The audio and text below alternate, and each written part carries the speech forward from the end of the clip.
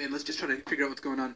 Sometimes you do that, and there's just like 17 Emrakul's and a bunch of tokens, an energy counter at 1, a bunch of cards revealed, because I think this is during an Emrakul turn. I think that second Emrakul, yes, that's got to be June's hand.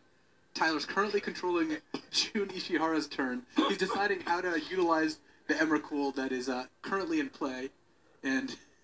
Oh, this is ridiculous. This is also still game 2. Great play there by Tyler, by the way. He attacked with Emrakul, blocked with Emrakul and a spider, and assigned all the damage to the spider. That's cool. That is a really great way. You know, little rules, interactions, little rules knowledge to know that he has the ability to do that. Not have to trade off his own Emrakul.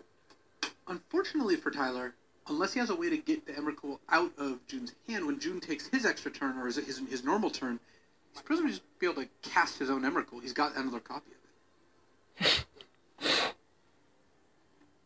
You know, we haven't seen a lot of Emrakul fights in the feature match area, and I gotta say, I've been kind of okay with that. These are very, very difficult to commentate. There's a lot going on, you know, when you jump into one of these games.